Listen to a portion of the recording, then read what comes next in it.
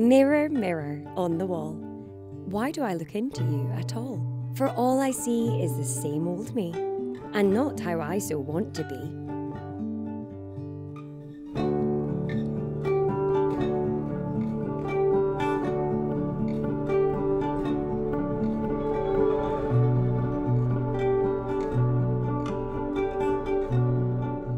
When I look in the mirror, I see me. I see blue eyes, blonde hair, chubby cheeks, big eyebrows. We're accused of being this selfie generation and being vain. But when we reflect on how we look, do we actually like what we see? We asked young people to meet themselves as if for the first time and tell us what they thought about the person they saw in the mirror. First impressions. Bimbo, probably. Bimbo, or yeah, she tries hard with her makeup. I don't know, she's a bit try hard. Tired. Needs a haircut.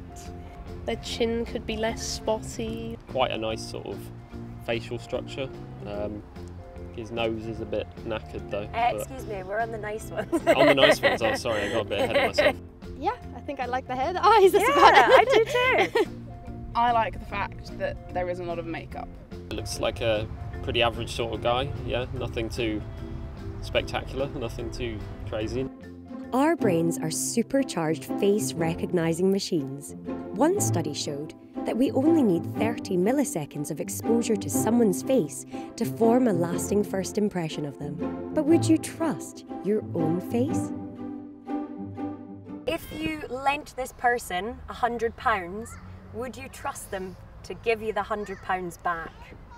Oh God.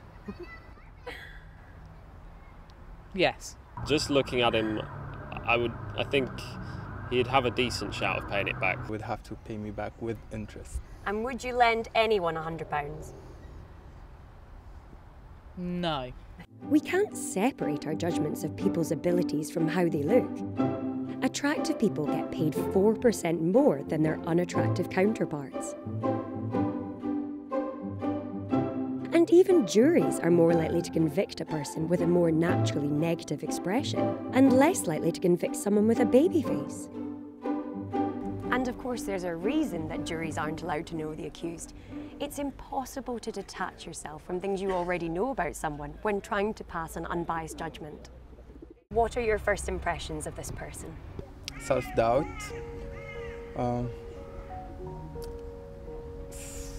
Borderline anxiety. Like worrying too much and trying too much, like the tiredness. I would say that I would dislike that they're getting stuck on non-important things. I would not have said you look tired. Maybe No. I don't feel it, but yeah. Even though I have to look at this person as if it's not me, the thoughts that I had this morning or yesterday would still reflect and would still dominate. It's hard to detach, even though it's like reflection onto like a stranger. No matter how hard we try, we can never see a true reflection of ourselves. There's simply too much baggage. Vanity is far from our minds when we really look. But hey, life's too short for self-reflection.